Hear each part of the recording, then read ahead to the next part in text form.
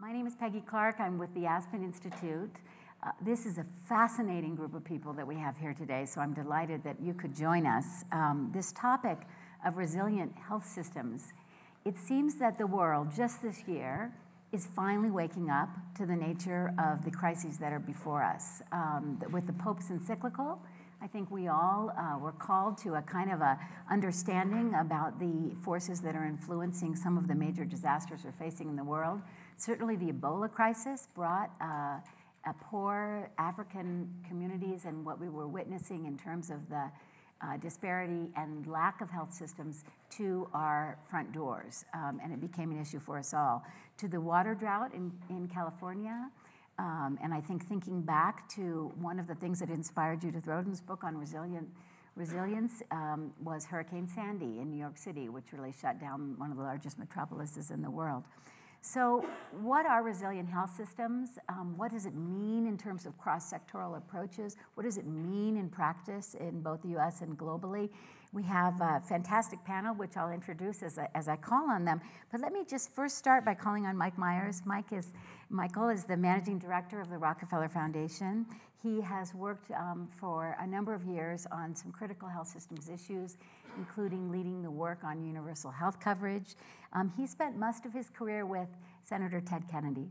And so he led on the work with the Health Committee under Senator Ted Kennedy's leadership. He previously worked on refugee and international humanitarian affairs.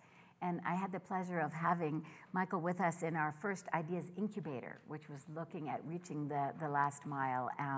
And Mike, I wonder if you could start by telling us what is a resilient health system and why does it matter? Sure, thanks Peggy, and thanks everyone for being here. Let me start, if I could, with a very brief story that takes us back to the year 2003. And that's when Liberia came out of two civil wars. They were determined to make economic progress to rebuild the country. They were making major advances in the field of health. They were on track to achieve the Millennium Development Goals set by the global community. And on a couple of them, at least, they were the first country in Africa to achieve them. So they rightly felt proud of what they had accomplished, and we all supported that and cheered them on. Then Ebola came. And as the new Minister of Health of Liberia, Bernice Dunn, explained to me at that moment, all of their work at that point crumbled. It was like dominoes. You know, when I play with my children and lay the dominoes on the floor, you tip one and the whole thing goes down. And the reason was they had great achievements in these silos, but it wasn't integrated into a system, much less a resilient health system. Now, as we're dealing with rebuilding in Liberia and other countries, as countries who watch the Liberia crisis unfold and are looking at their own systems, the word resilience is being thrown about with wild abandon, and some people know what it means, others don't. So we've tried in our work at the Rockefeller Foundation to bring our knowledge about resilience that we've developed over many years working on climate change and economic downturns, and what have we learned from that work that could be applied to health systems to make them resilient. So that's what we're engaged in now. And if I could quickly just pose 5 questions that we've come up with that you should ask, if you're a minister of health or you're working on a specific health program, should ask, you know, does this project, does this overall work answer positively these 5 questions? So question number 1 is your system aware? Does it know what the challenges out there might be? Does it have a surveillance system in place that people like Larry Brilliant know so much about that can detect what's coming? Does it know its strengths and its weaknesses, what kind of people it has on its staff, what kind of people it doesn't? Is it aware? So that's one question. A second question is it diverse? And by that I mean, nobody does one job. When challenges come, can you redeploy people? Can you redeploy entire units and elements of the system to answer the call? So is it diverse? A third question is it self-regulating? Do you have to go to Congress, Donna, in order to make the changes that you need to make the adjustments that adapt to your particular circumstances. You shouldn't have to do that in every case. It needs to be self-regulating, and you need to have set up your health systems and your assets, your infrastructure, your quarantine facilities and so forth in such a way that they can kick in almost automatically. Is it self-regulating? A fourth question is it integrated? And this one's very important because it's not just integration of the elements of your health system, but it's integration with the broader world that may have some relevance to health. People in communications, people in the private sector, community groups, religious leaders. Have they all come to the table? Are they all integrated in some way that builds trust that's so essential to the effective functioning of a system? And then the final question is it adaptive? Can it really change to circumstances, both in bad times and in good? So I propose that if you can answer those 5 questions positively, you've not only got a resilient health system, but it'll pay dividends to you in good times as well as the bad. Thank you, Michael. Let me turn to Larry and Donna Shalala and just introduce them briefly. Donna Shalala, many of you know, is the president and CEO of the Clinton Foundation. Now, welcome to that position, I think just a few weeks now. And Donna was, of course, the president of University of Miami, and she was President Clinton's Secretary of Health and Human Services. She also led the University of Wisconsin at Madison and Hunter College of City University of New York, among many other distinguished things. She is as well the recipient of the Presidential Medal of Freedom, among numerous other honors. And our other distinguished panelist is Larry Brilliant. Larry, thank you so much for joining us here.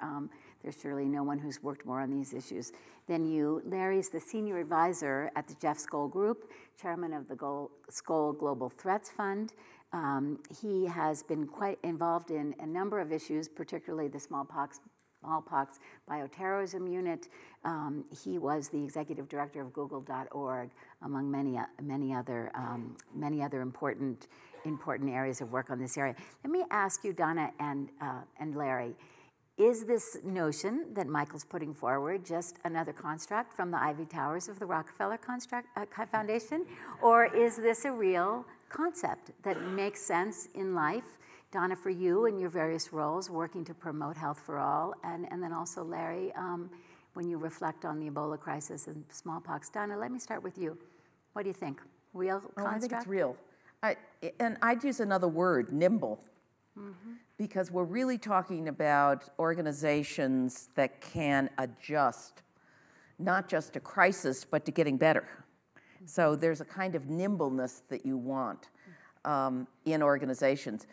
The one thing I didn't know anything about, by the way, I knew about crisis management before I went to Florida because I had lived through 8 years of government, but I didn't know about hurricanes and how states and cities and governments, and I was running a huge healthcare system, including our relationship with the great public hospital. And Florida is extremely well organized for hurricanes.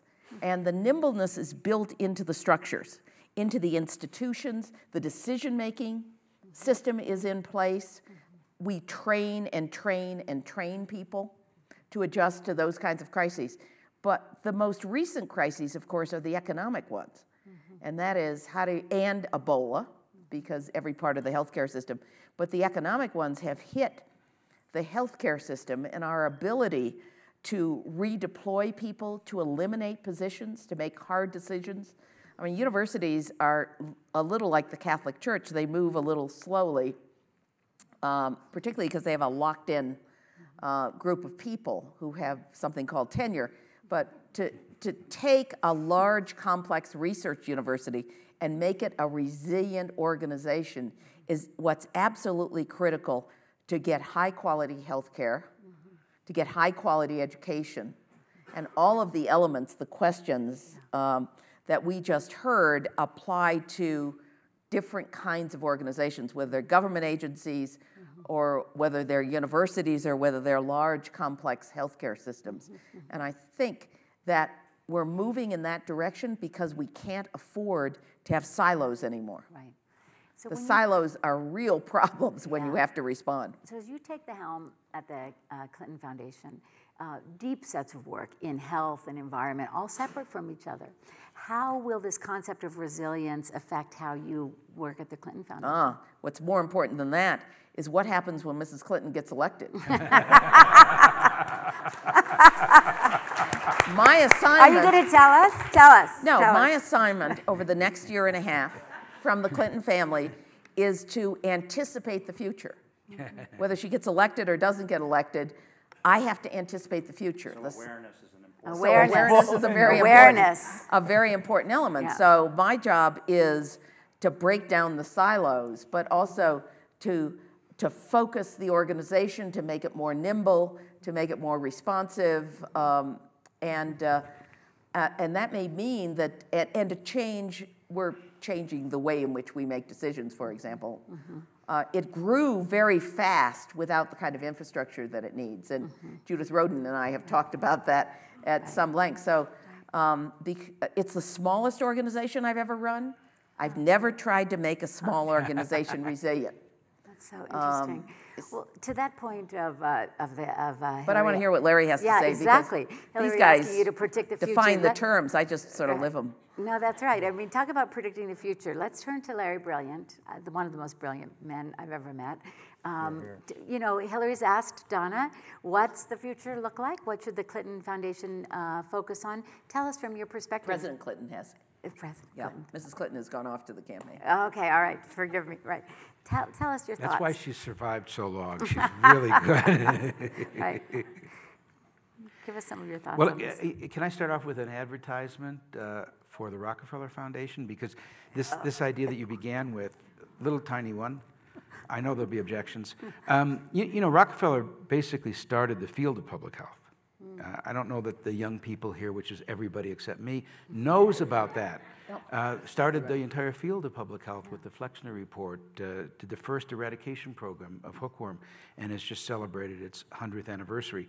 And I was once asked, I don't know if you know Hans Rosling, who does these wonderful, he invited me to come speak at the Karolinska Institute, and like every good Swede, he was so polite. He met me at the front door, and as we're walking in the door, he took me over to the shrubs that were by the opening of the door, and he pulled away the shrubs and he cut away a little bit of the earth, and there was the foundation stone that they had put in when they laid the stone for the Karolinska, and it said, "A gift of the Rockefeller Foundation." And I think that's a different kind of resilience. It's duration, it's stick-to-itness. I was in Kyoto in Japan, and I was at a Zen monastery when I got a copy of Judy Rodin's book on resilience. And I was sitting there, and the monks had pools of different depths. And they would take a stone, and they would throw it in a pool that was very shallow. And the pool would ripple quickly, very disturbed. And they would do it in a pool that had a medium depth and just a little plink. Then they'd throw it into a pool that was very deep, and you'd hear almost nothing. That's resilience. When you think about how the British were after bombings that came during the Second World War, their response was to have signs that said, "Keep calm and carry on." They weren't hyperbolic. They didn't have anaphylactic shock. They didn't exaggerate. Their Twitter feed didn't go ballistic. The 20 billion tweets and Facebook's postings every day didn't feed off each other and create hysteria as we did here with Ebola. We are a country that has the most resilient economy in the history of the world, and I'm afraid that we have the most fragile psychology and social network. And when you talk about resilience, you can't just talk about one system. And you certainly can't just talk about a medical care system, let alone a health system. They're derivative of the civilization in which they find themselves. And I look at those civilizations that have survived, the ones that have survived generations, they've been the most resilient. And I look at those who have been flashes in the pan or rocks in a shallow pool, and they've been the least resilient. So when we talk about resilience, we need to talk about the total system, not just the healthcare system. We need to really dig deep ourselves and think about the philosophy of why do we want to have resilience for the safety and security and continuity and consistency and justice and fairness. All these things are all intertwined together. So let me ask all three of you this question. The health and the environmental movements do not really work well together. And you know, my husband's an environmentalist. I work often on women's issues. He starts every single statement with, when the world reaches 9 billion. I said, well, if you just provided family planning, it wouldn't reach 9 billion. You know, there are issues related to that health influence the environment, and certainly now, most of the crises that we see in health have such an environmental component. Why is it so difficult for us to think about integrated systems? And you've mentioned silos, Donna. Maybe do you want to start and address? Well, I think that they had different cultures, different funding streams for one thing, and the people that started them originally came out of health. If you look at the origins of the public health system in this country, the way in which we extended life was clean water, clean air, building codes. It was essentially an environmental base that we built our healthcare system on. It was the first public health departments were called sanitation departments. So they started out together and then in many ways went off. They're coming back together. I just sat on the panel, the Risky Business panel, with a bunch of business people. And the whole section, the former dean of public health at Johns Hopkins and I sat on, there are whole sections about the environmental impacts on health in that report. So I think they started out together, they separated, and now they're coming back together. Do you think that's true, Michael? I do. I think Donna's absolutely right about that, and I'm very hopeful about the coming together that we're beginning to see. In the United States, you've got now the Sierra Club talking to health people, and that wasn't happening before, and really highlighting the human health impact of power plant rule and things of that sort. Climate change. And climate change, all of those, and I think that's all for the good. One thing I hope does happen from all of that, and we're working on that now at the Rockefeller Foundation with a lot of others, is to really integrate that more clearly. So bringing together what we know about environment and its impact not only on the earth, but on humans, bringing with it what we know about public health and human health, bringing that together, and what could become a new field, a new way of thinking about solving problems. And I could imagine a future in which, if we're working on something like malaria, that instead of coming in with just bed nets, part of the solution with this new lens would be plant trees while you're at it, or don't cut down the trees in the first place. Or save the oceans. Yes. I mean, my School of Oceanography and Atmospheric Science does whole panels on human health related to the oceans and to the atmosphere. And so I see it, at least at the intellectual level, being integrated with people coming together for the first time to talk about it. But I think people forget that we started out that way. We extended more lives with that combination, clean air, clean water, sanitation, and eventually vaccines, than we have with all this high-tech No, that's right. Yeah, scientific investments. I don't know how many of you heard the panel yesterday about Obamacare, the passage, the Supreme Court decision. Senator Frist was on that panel, and he said something at the end which I found very compelling and a great reminder. He said, Obamacare is now law.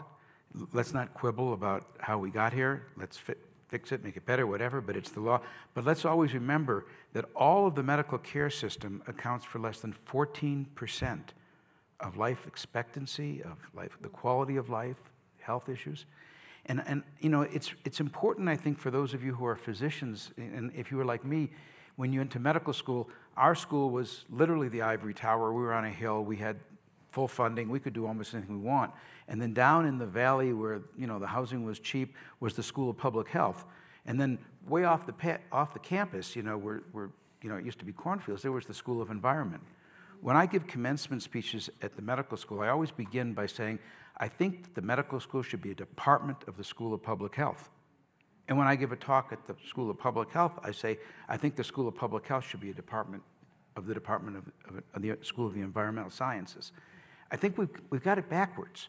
And as long as we have it backwards, that 14% is going to dominate everything. You're not going to have a resilient healthcare system when you have fee-for-service medicine and when medical care dominates the entire public health and healthcare system. So we've got to look at the holistic picture So Barry, as we talk about when you think these. about the breakthroughs that you've been a part of, certainly almost eradicating polio and being there, seeing the last case of smallpox on the earth, was resilience a part of the efforts then? Tell us how this construct we're discussing now of integration relates to those experiences you had. You know, in a way, whenever you're doing a vertical program, which is what smallpox and polio and certainly were, they are the programs that are desired by the people who have the greatest marginal cost of that disease continuing, which is usually the rich countries. I don't think that smallpox eradication and polio really are in the same universe as the question of resilience. In fact, I'm not so sure they were really a very high priority. And if you think about it, of necessity, they are the highest priority for the world, but they're not the highest priority for the last country that has it. By definition, Pakistan, which is virtually the only country with polio right now, if you're honest, you can name 25 things that are more important to Pakistan right now. Yet, for the world, eradicating polio is desperately important. We'll never eradicate another disease if we don't do it. So if you're asking, were those campaigns important for world resilience? Absolutely. But if you're talking about the countries in which the last campaigns took place, I couldn't honestly say that.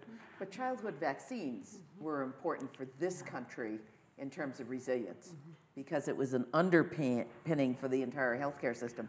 When we took office, the Clinton administration, only 47% of the kids in this country were getting their shots on time. Yeah. And when I called the public health people together in a room much like this, I said the president's assignment to me is to get all the kids their shots on time. And one after another, the public health leaders stood up and said, you can't do that because you don't have universal health care. Parents, it's expensive. The parents don't know, where to go. They have to go to public health clinics. There's just no way to do it. And they said they usually get their shots by the time they go to school, so forget about trying to get them before they're 3. And I reached into my purse and I pulled out a postcard that my golden retriever had just gotten from his vet. And I said, look, it says, Dear Bucky, it's time to come in for your next shot. And I waved it at these public health geniuses. And I said, look, if the vets in this country who don't have universal health care can get all the dogs and all the cats and all the sheep and all the cows vaccinated and their regular vaccinations on time, we can build a system. And we, in fact, built a system over a 4-year period. It wasn't as ad hoc because what we did was get the healthcare system to understand that that was their responsibility. Yeah. Could I comment about this? Because when we were doing the smallpox My dog Bucky program, got an award for... When we were in the middle of the smallpox eradication program in Bangladesh and India, vaccine coverage was 20%. Under 5 children who were vaccinated against killers and cripplers, 1 out of 5. Today it's 4 out of 5, in large measure because of the Gates Foundation. In large measure, that is the major contributor to the increase in longevity in those countries. And most importantly, it is probably the second most important contributor to the decrease in population growth in those countries. If first is the girl because effect, the kids will live girls' longer. education. Yeah. Now, if the kids live, if you're a parent and you watch your children survive those childhood diseases, they don't die at 5. You don't lose. Remember, if the under 5 mortality is 50%, it means 50% of your kids die. That means you think 80% of your kids die. That means you have insurance births and lottery births and replacement births. And that's the accelerator for growth in most countries. So the vaccine program, the vaccinating children against childhood diseases, next to girls' education, is the single most important birth control measure that we've ever had. And a resilient system takes all of those things into account. That's why when you talk about smallpox or polio, I'm a little bit reluctant because it's only one component. It's more dramatic and exciting, but it's only one component. And I would bet, Donna, when you did your immunization program, you didn't just have people show up at the door with a syringe in their hands. No. So the point is that what we were talking about, breaking down silos including other capabilities that you have within your system in order to make it happen. Department, exactly. and we use the private sector extensively. McDonald's printed the immunization schedules on their tray liners.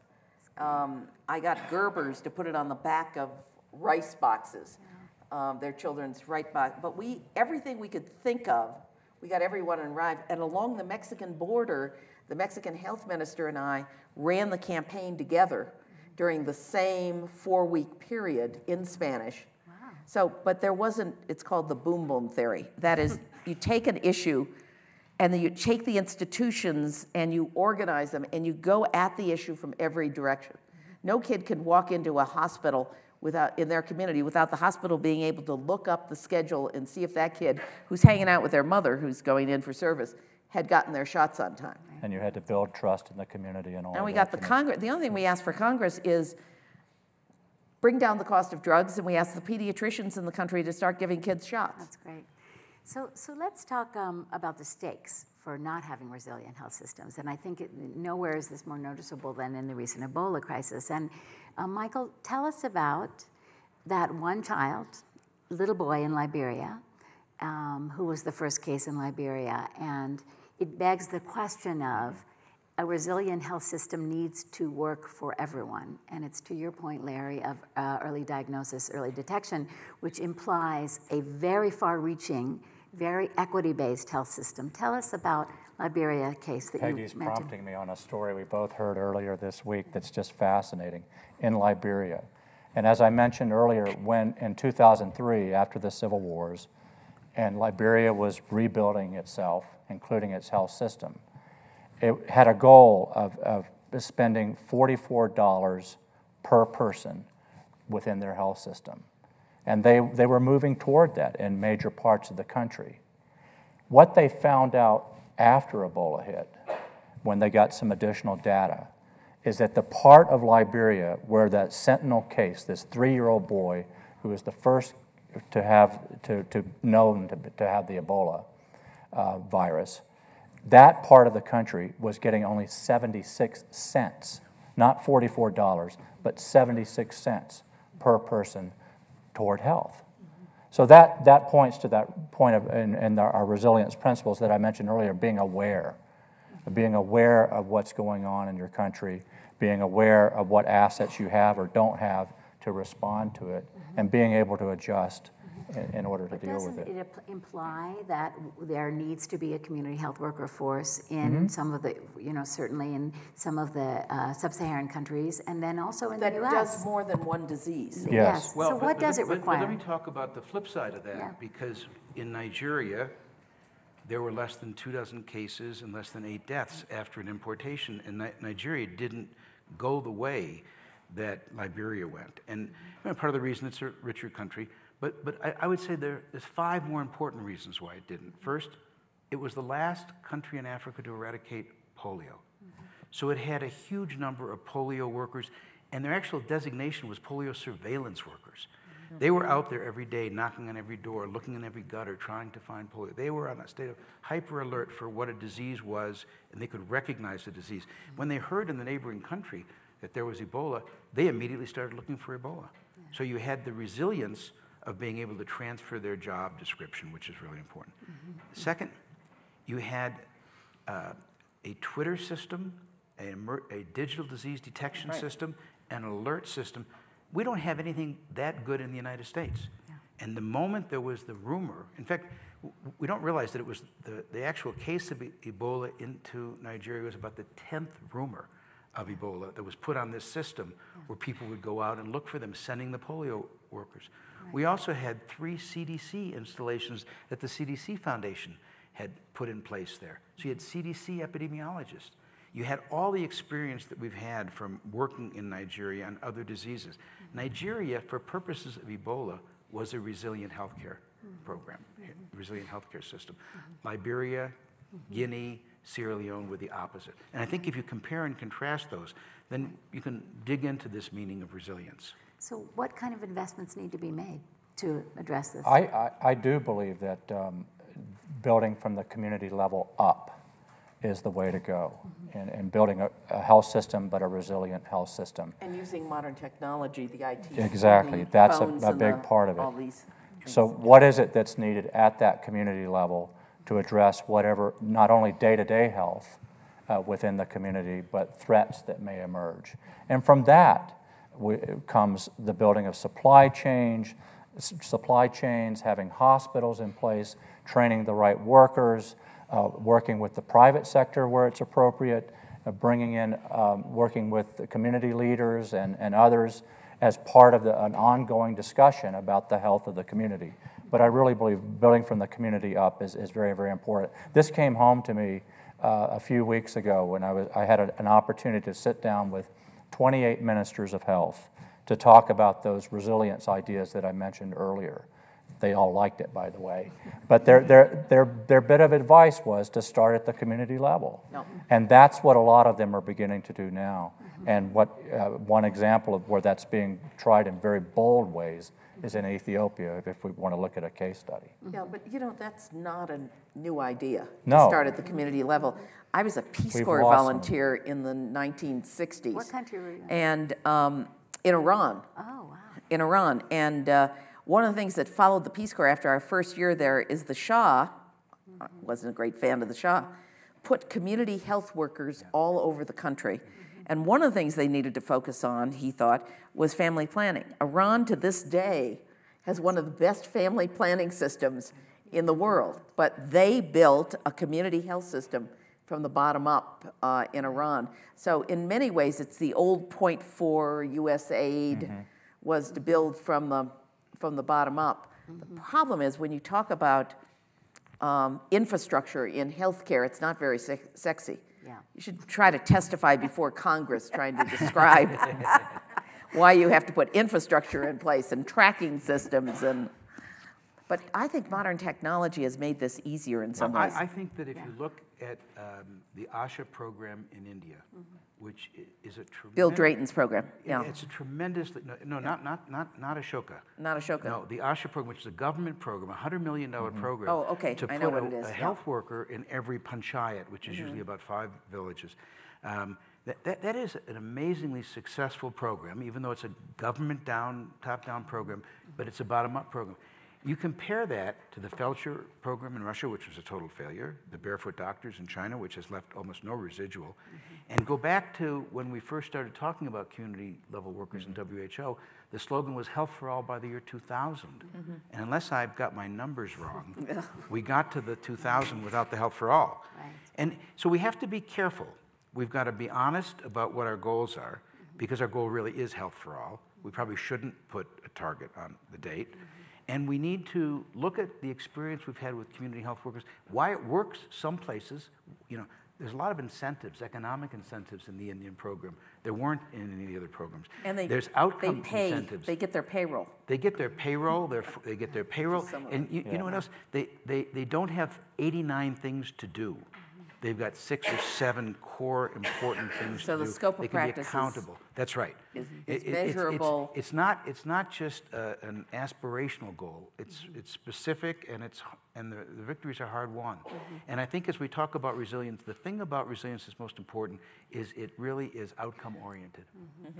Exactly. So, Donna, when you and I spoke before, you said that the key is the linking of health to other areas. And for the first time, there's a global health security agenda, very much related to the worries you have about pandemics. And you, Donna, talked about linking it to transportation, that very often a resilient health system has interventions that are not about health. Speak a little more about that. Oh, I think that's absolutely right. If you can't get to the healthcare system, you can't. If you're not culturally sensitive in the healthcare system, I mean, there are so many elements that bring in other disciplines that are critical to delivering high-quality healthcare, and we sometimes miss that. We miss the specificity of how different groups have to be approached in different ways. In the other panel, I told the story about flu shots. We were trying to get all Americans flu shots in 1994, I guess it was. We decided Medicare could cover all the flu shots. No problem. The elderly would sign up for flu shots. And it didn't happen. And so like a good government agency, we spent $1 million running public service campaigns. I think we brought it up about 5%. Like a good social scientist, I suggested we go out and talk to people. So we did focus groups. We actually went out and talked to people. Here's what they said. You would have never predicted this in public health. You had to get your flu shots in October. The federal fiscal year begins October 1st. That's when the deductible for Medicare begins. So the $100 deductible at that time, the senior said to us, I saved my deductible for something important, like, you know, going to a hospital or something. So we exempted the flu shot from the deductible, and we got the take-up. That's amazing. Now, who in a public health school in this country would have connected the federal fiscal year, the deductible, with behavior on flu shots, which saved hundreds of lives all over the place? Yeah, I want to make sure we save time for It's a questions. classic story. And, I wanted to turn to each of you to ask about the urgency of this. Certainly, Larry, when you and I were talking, you really, really scary. and there's no question that the urgency of the effects of climate change are affecting us all and human health so seriously. Why is this an urgent issue? Tell us why, Michael, the foundation's focusing on this, and how you personally feel about it in terms of that question. For me, it's two things. One is we've seen the dire consequences of failure of health systems with the Ebola crisis and so many others. So we never know when the next crisis is right around the corner. So being prepared for that, there's a fierce urgency of now, to quote someone famous, about getting to that business. But second, I feel like we have here a bit of a moment in which the world is still somewhat focused on what happened with Ebola. That moment is closing fast. So it's an opportunity, and a quick opportunity, to have this conversation about what we really mean about building a resilient system. Otherwise, what I'm already beginning to see happen is that people are going back to the old ways of if we just have this and that, these capabilities in silos, then we're fine. And we know now that that's not the case. Yeah. I agree with that. If you think Ebola was scary, wait until you see what's coming behind it. And one of the things I fought for at the end of the Clinton administration was to put a health person at the National Security Council. Because I once debated Jean Kirkpatrick on whether health was a national security issue. Wow. Years later, she said I was right. But it was in part because of the AIDS crisis. Right. But we've got to see this in its broader implications. And that is, this is an economic issue, it's a national security issue. And unless we build these systems, we're all at risk. These diseases have no idea whether you're a Republican or a Democrat or what country they're in at the moment. And even if it's a one-off in one hospital in the United States, you've got to be ready for the next thing that's going to come along. Right. So both in this country and abroad, this is critical to our survival as a world. Larry. So I'm thinking of two different people, Jared Diamond, who's a medical anthropologist, and the Pope Francis. Yeah. So Jared Diamond and I were on a panel, and we were all asked about this fundamental question of, is the world ready for the next pandemic?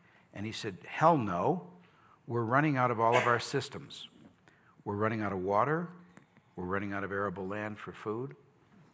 We're running out of ingenuity. And most of all, we're running out of time.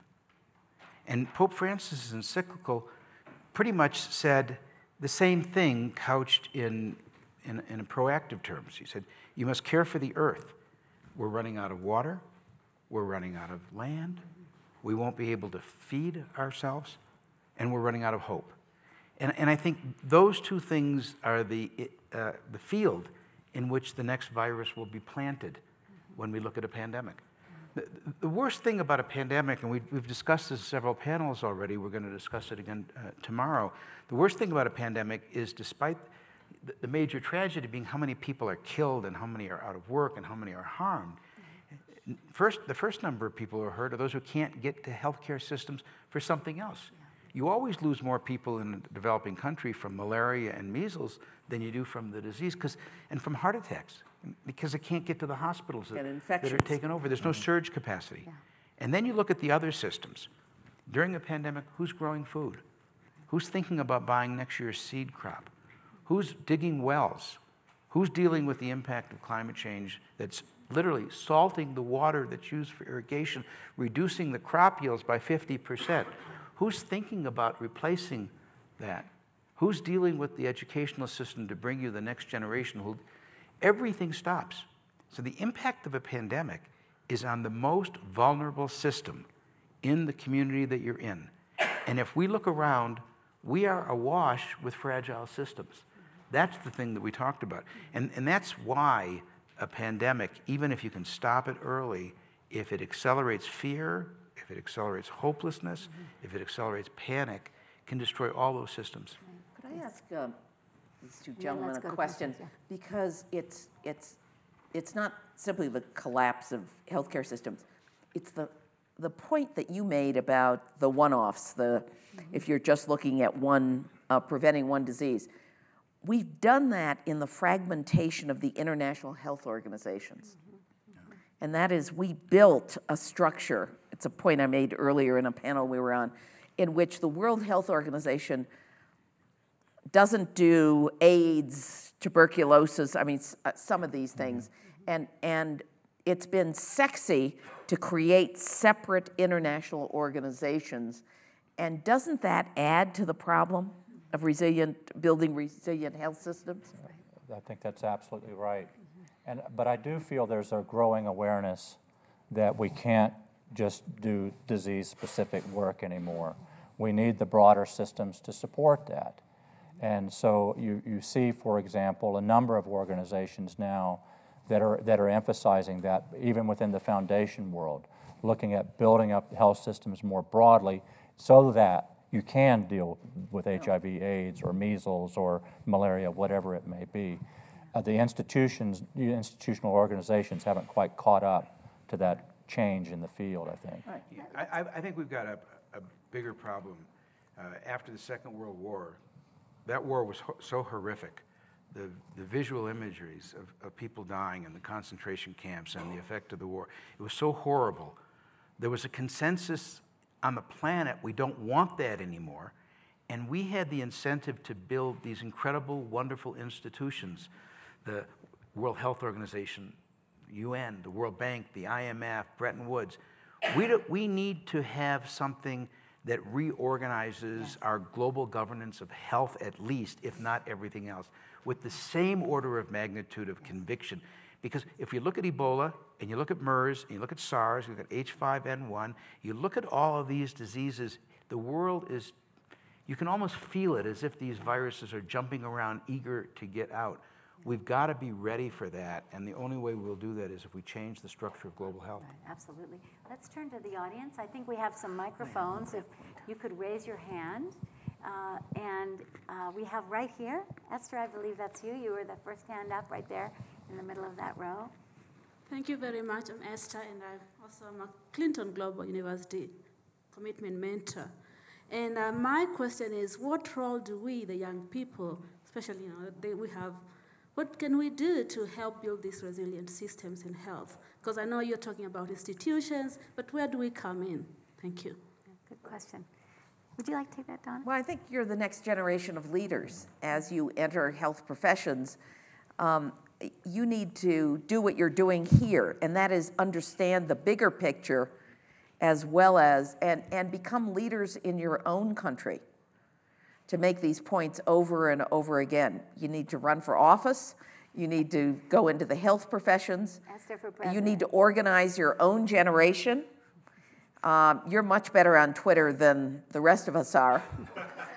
But I think what you can learn from other young people in other parts of the world is critical. But we're not handing it off. None of us are into handoffs. But we're really counting on you to do this much better. And I think it's fantastic that Esther is even asking the question. Absolutely. I mean, to me, that gives some hope, a lot of hope for the future. Thank you, Michael Larry. I'm betting on you. If I'm going to Las Vegas and I'm putting my money on you and your generation. You're the best educated in the world. He's putting his money on you. You're the best educated in the world. Wherever you live, you have a window into the whole world through the internet. You know places and things that my generation never learned about until we were too old to do anything or even visit those places. You are the best skilled, the best prepared generation in human history. And we're leaving you a bit of a mess. But you're up for it. Yeah, just Your so you training know, is up for it. Esther and I'm is betting the on you. first female scientist from Kenya who received a patent. And she works on soil science and microbes, and she's absolutely at the intersection of soil health and human health. So you actually are making a good bet on this one right here. Other questions? Yes, in the back there. Hi there, thank you all so much. So I'm Molly, I work with an organization that works in last mile community health.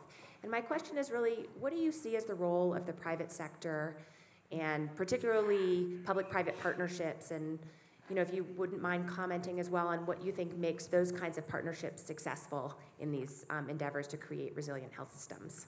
Yeah, I'd like to tell you about a private-public partnership to me which is incredibly inspiring. It's a very large one. It's called CORDS, Connecting Organizations of Regional Disease Surveillance. And it has in it 27 governments represented by their health ministers. So you've got governments, that's the public sector. It has 3 UN agencies, WHO, OIE, the Organization of Animal Health, and FAO are members. It's got 4 large foundations, including Rockefeller and Skoll and Gates and Foundation Monroe. And then it's got 100 NGOs that are representative, CDC, other bilateral organizations.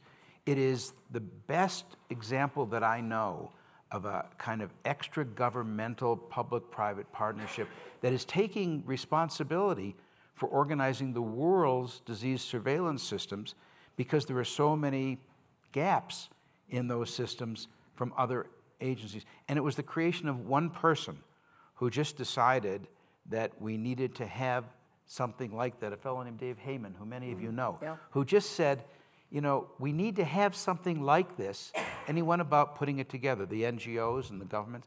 And one person, one small group of people, as Margaret Mead said, can do a tremendous amount from a perch in the private sector as easily as from a perch in the public sector, maybe more easily.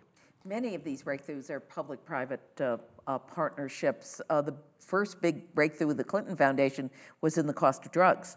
Yeah, that's right. That's right. That CHI did.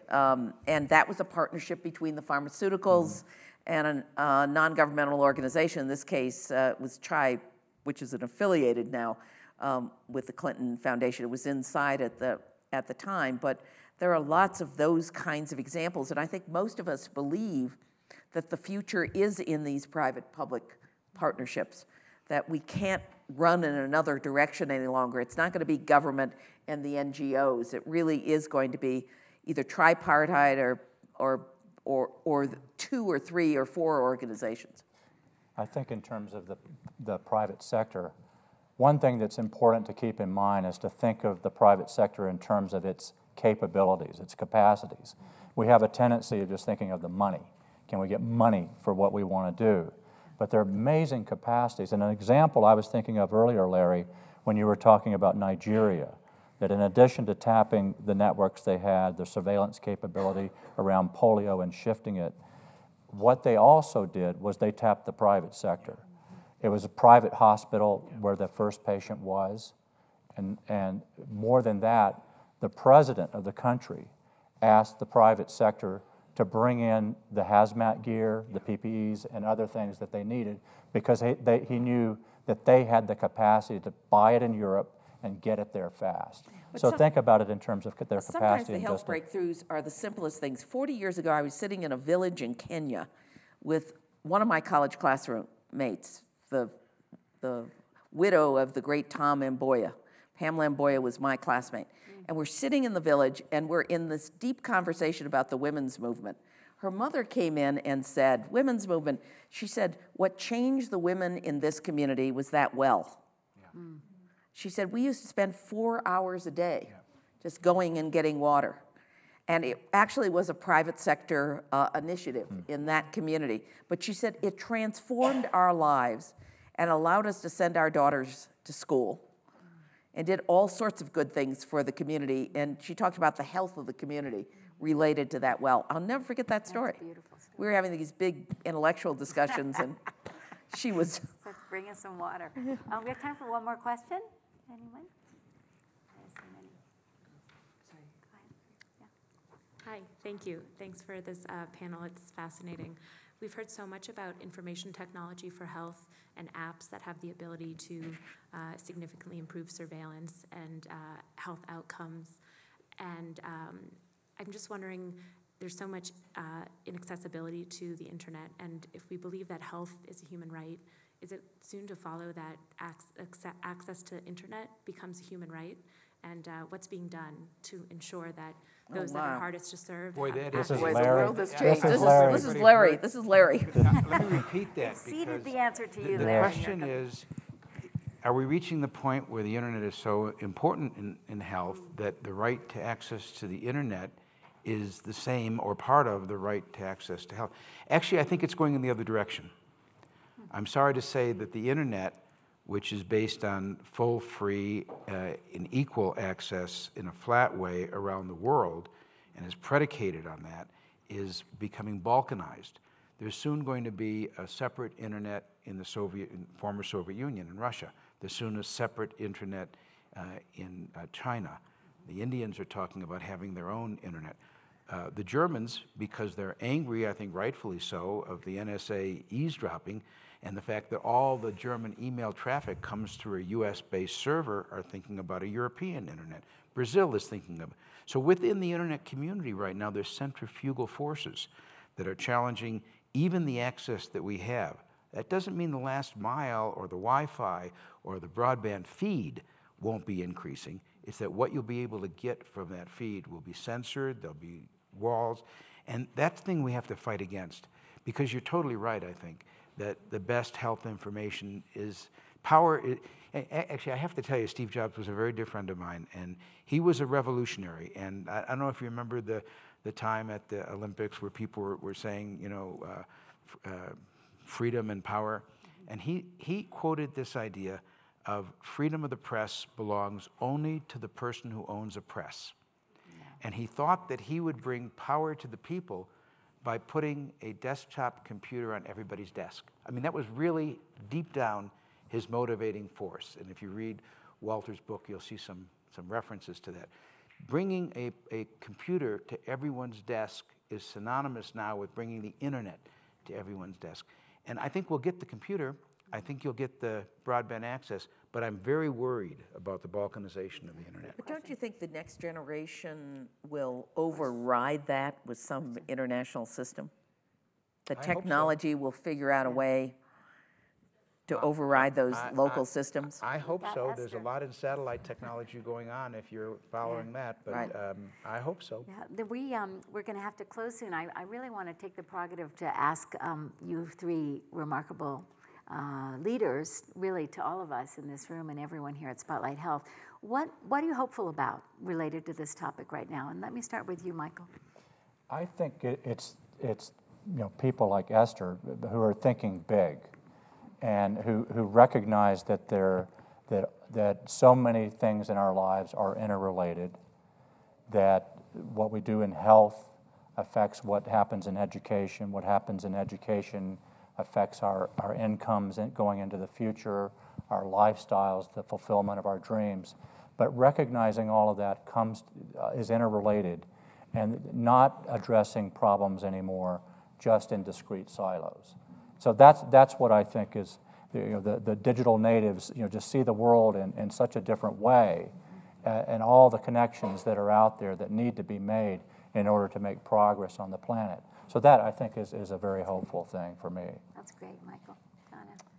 I think I'm hopeful because of the next generation. I've spent much of my career educating them all over the world, and I just think it's an extraordinary generation, and that they're going to create a very different kind of world. They're going to take advantage of technology to bring people together. They're going to be different kinds of leaders, so I'm really hopeful.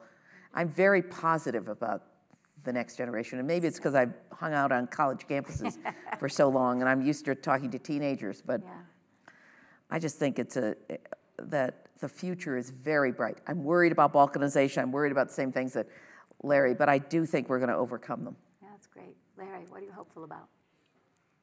I think we've had a hell of a great week. I think if you think about the Pope's encyclical, We've had the Pope's encyclical, which has put a moral imperative behind the things that all of us value the most. We've had a Supreme Court decision which allows at least 6 million people in the United States to have health care and probably affects by ripples 13, 14, 15 million people. We now have a map where we used to have a map that says gay marriage is legal here and here and here, and the gray area represented the states that were legal. The whole country is now gray. We've legalized love in all kinds. And we've seen a flag, which is a symbol of divisiveness, lowered by the people who own the flag. It wasn't imposed from outside. I think we've had a terrific week, a wonderful week, a week for freedom and justice, and I'm very optimistic because of that. And Larry, one of the things about each of these things that have happened is they've happened from the most conservative elements of our society. That's what I mean. Yeah. It hasn't come from the most progressive elements. It's come from the Catholic Church, the Supreme Court of the United States, and a southern state. You got it. You got to be hopeful. You gotta be hopeful. Great. Good. Thank you.